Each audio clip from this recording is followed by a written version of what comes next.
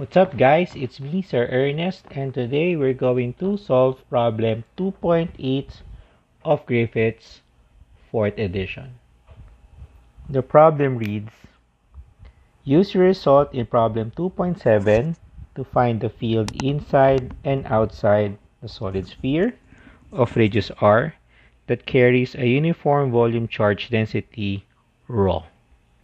Express your answers in terms of the total charge of the sphere Q and draw the graph of the magnitude of E as a function of the distance from the center. Now, as you recall, in problem 2.7 of our textbook, that for a spherical shell of radius r, the electric field inside is 0. And for points outside the sphere, this is equal to 1 over 4 pi epsilon naught times Q interior divided by r squared r hat. So what do we mean by Q interior? So when you say Q interior, because remember here we are talking about points outside the sphere. So if you have a point outside the sphere that is r away from the center of the sphere, okay, all points that is equidistant with this point, with the center, wherein you're going to, produce a sphere of radius small r. Okay, I hope you can imagine that. Okay, all the points within that imaginary spherical shell will have an electric field equal to this, and the Q interior here would be the charge that is inside this imaginary sphere. So in that case, if this has a total charge Q, so electric field outside will be equal to 1 over 4 pi epsilon naught times Q over r squared r hat. Okay, so remember this is your this is a vector. Okay, now if we're going to use that in our problem, okay, so let's choose first all points outside the sphere. So for points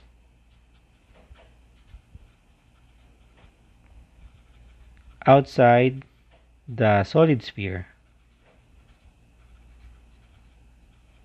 okay, so let's say this is your solid sphere. Okay, and this is your point outside, and then this is the, let's say, R. This is the center. This is your point. Okay, now because this is a solid sphere, this solid sphere is composed of infinitely number of shells, right? Yeah, so that means we can superimpose the electric field, so the total electric field outside will just be the sum of the electric field due to each shell. Okay, for let's say for 1, so let's say n, where n is equal to 1 to infinity. Okay, so that means this is equal to the sum of this electric field, which is 1 over 4 pi epsilon naught Q interior for each n shell divided by r. Remember, r would still be the same, r hat, the n equal to 1 to infinity. So this is because r would still be the same, so this becomes 1 over 4 pi epsilon naught times 1 over r times sum of all the Q interior for all n equal to 1 to infinity. And what is this? Okay, if we take the sum of the charges of all the shells that comprises this solid sphere, we end up with the total charge of the sphere.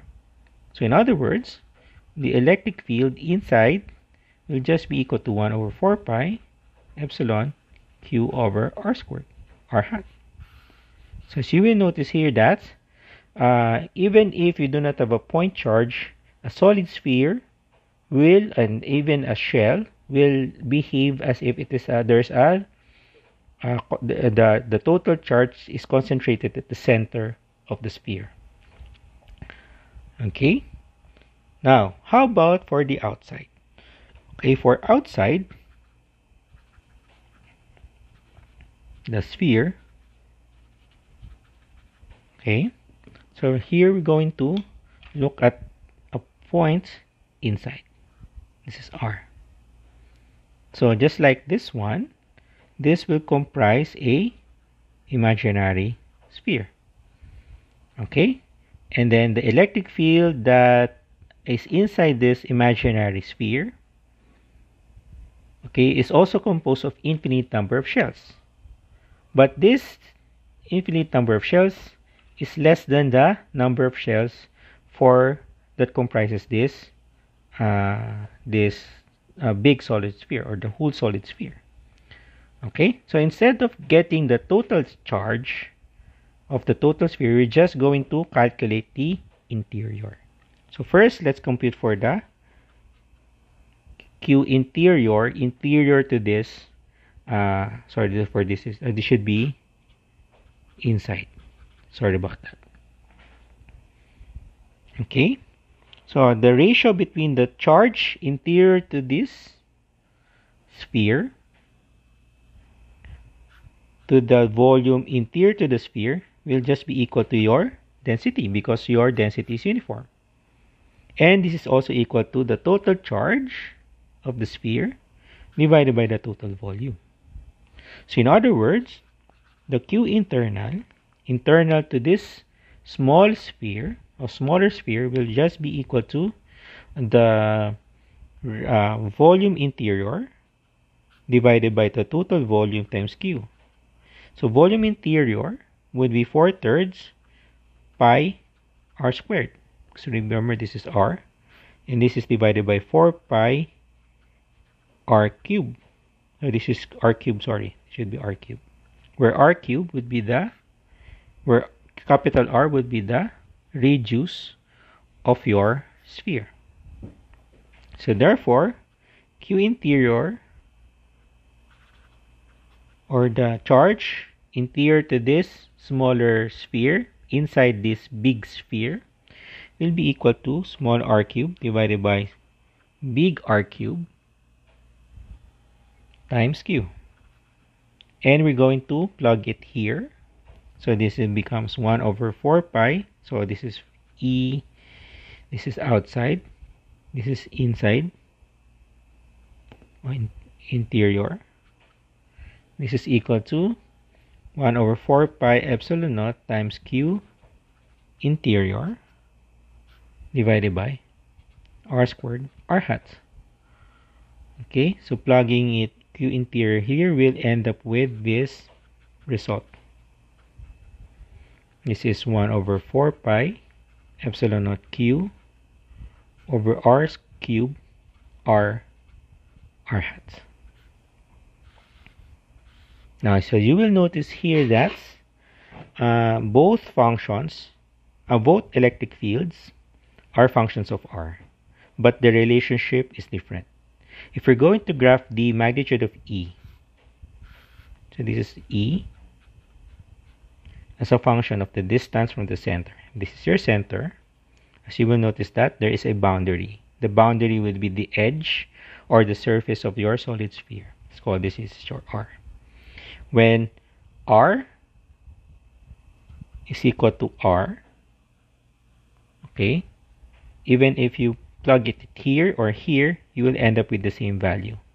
So when R is equal to R, let's call it E naught. this is equal to Q over 4 pi epsilon naught times 1 over r squared. And this is a constant. And it's the same even if you use this expression or use this expression.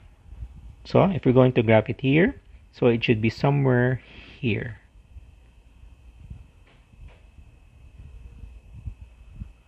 Okay. Now, what happens now if we have points before inside? Remember, this is inside and this is outside. So from here, you can notice that this is E in, and it varies linearly with R. When R is 0, the electric field inside would be 0. Okay, so the graph inside would be a linear graph, increasing.